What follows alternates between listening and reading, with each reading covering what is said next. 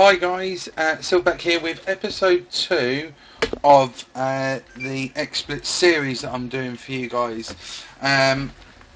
What I want to go through here is to show you how to add game capture devices as cameras. Now, I showed you in the other one how to capture HD PVR.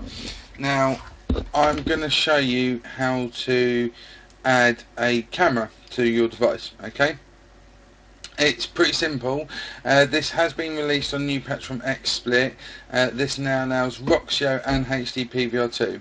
Okay, so I'm just going to go through. If I go to File and then I go to Add Camera, it comes up there. Now where it says How Plug, if you have a Roxio plugged in, it will be a Roxio. So you can do that. You click on that. Alright.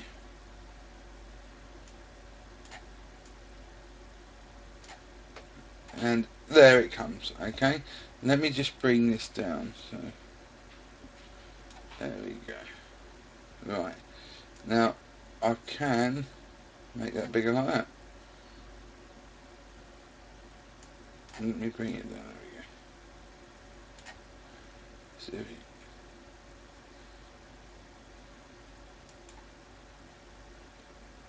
bring that there, and then you can see both.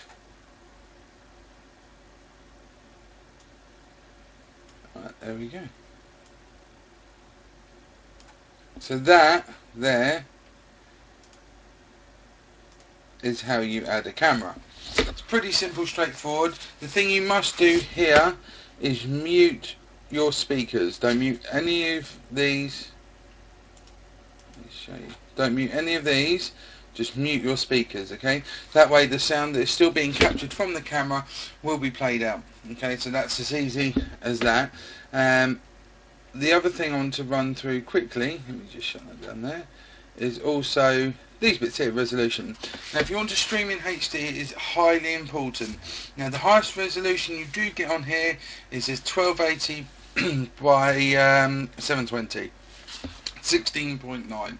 That is the highest resolution. You can edit and make it, but I've not seen any difference in quality from that. And then we go to frame rate. I always have my frame rate on 30 frames per second. As you'll see on videos I've done in the past, it's pretty good. Okay, the other thing that we have here is the transition. Now the transition effect, if I go to Hole, there we go, and I will click on this bit here, it brings up that, and that is basically your transition. Okay, that will show you what the actual transition is from each scene to scene. Okay, and then you had your scale port, which is this thing here.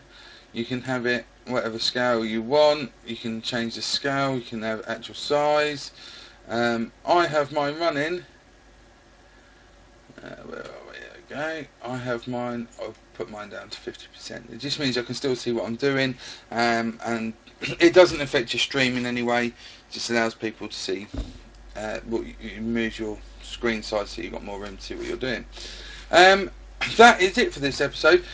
Guys, please watch out for the next episode. I'm going to show you how to broadcast and all your settings and so on. There you go. Thanks ever so much, guys. Have a great day. Bye.